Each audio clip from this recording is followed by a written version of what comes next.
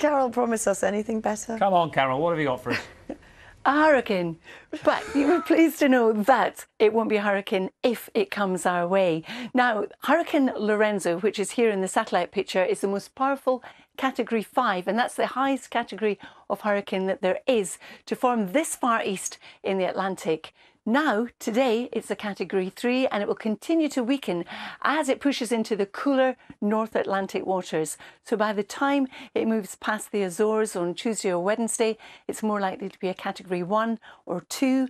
And if it does come our way, then it's going to be an area of low pressure, but it will still have some tropical elements in it. So any heavy rain that affects the southwest of England, for example, will still be on the warm side. And then we expect it, if it does happen, to move down towards the Bay of Biscay. But that's one scenario.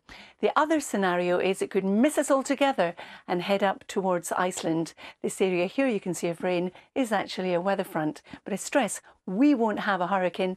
If it comes our way across the southwest of England, it will be an area of low pressure.